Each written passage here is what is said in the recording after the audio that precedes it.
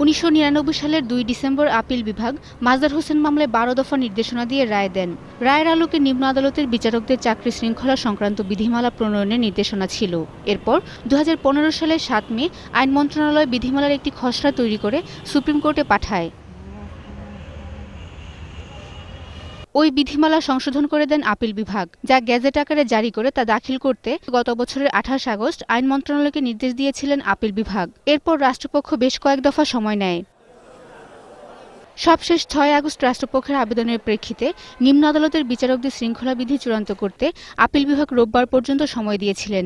এর ধারাবাহিকতায় রোববার বিষয়টি আপিল বিভাগে ওঠে। শুরুতেই অ্যাটর্নি জেনারেল মাহবুবে আলম সময়ের আবেদন দাখিল করেন। এর প্রেক্ষিতে প্রধান বিচারপতি সরকারের সঙ্গে আলোচনা না হওয়ায় বেশ কিছু মন্তব্য করেন।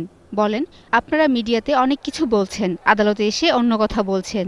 বিচার বিভাগ অনেক ধৈর্য ধরেছে। জবাবে অ্যাটর্নি জেনারেল বলেন, নীতি নির্ধারণী বিষয়ে তার কিছু করার নেই।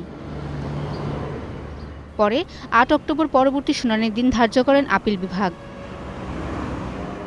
শুনানিতে মাজহার হোসেন মামলার অন্যতম কৌঁসুলি ব্যারিস্টার এম আমিরুল ইসলাম তার আবেদনের বিষয়টি নিয়ে কথা বলতে গেলে বিচার বিভাগ অনেক ধৈর্য ধারণ করেছে বলে মন্তব্য করেন প্রধান বিচারপতি।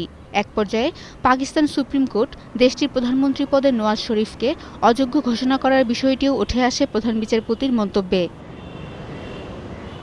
শাকেরা আরজু, একুশে টেলিভিশন, ঢাকা।